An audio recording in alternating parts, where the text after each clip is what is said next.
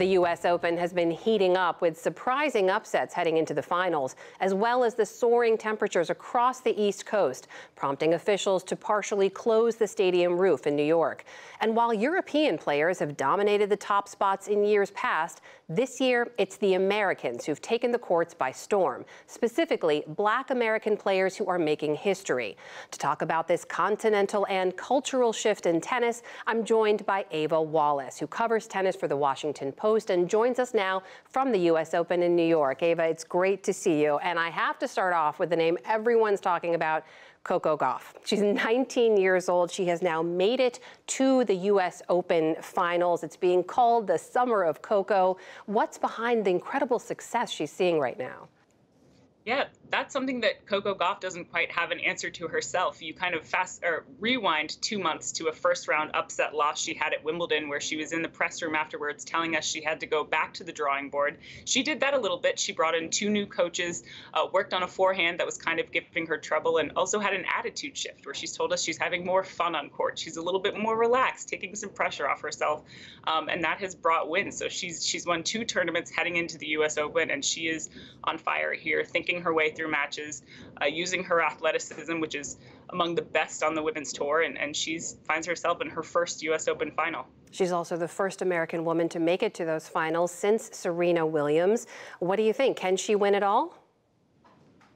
I do. I think she has a chance based on the way that she's playing. She has a really tough competitor, maybe her toughest yet, in a pretty stern lineup there, in Aryna Sabalenka, who's just absolutely excellent on hard courts, has 11 titles already on hard court. Her name is a really hard hitter and is definitely going to challenge Coco and have her running across the court for sure.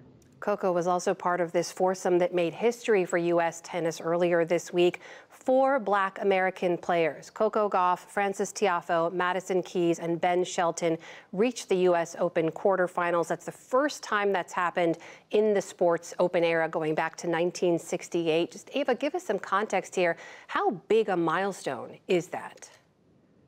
It certainly felt like a really big moment. You know, I was out there on Arthur Ashe Stadium for Frances Tiafoe when he played Ben Shelton, and it wasn't just a moment. James Blake was there doing the coin toss, and they were, of course, playing on a court named for Arthur Ashe.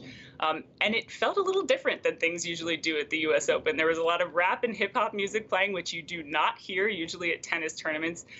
Frances Tiafoe and Ben Shelton absolutely took the moment and kind of ran with it. They were razzing up the crowd. They played with so much fight and heart, and it was really excellent to see. Of course, these late-night matches on Arthur Ashe Stadium tend to get pretty loud, so it was a very, very fun atmosphere. They tend to get loud, and they've been very hot lately, too. We've been reporting on these extraordinarily high temperatures and high humidity.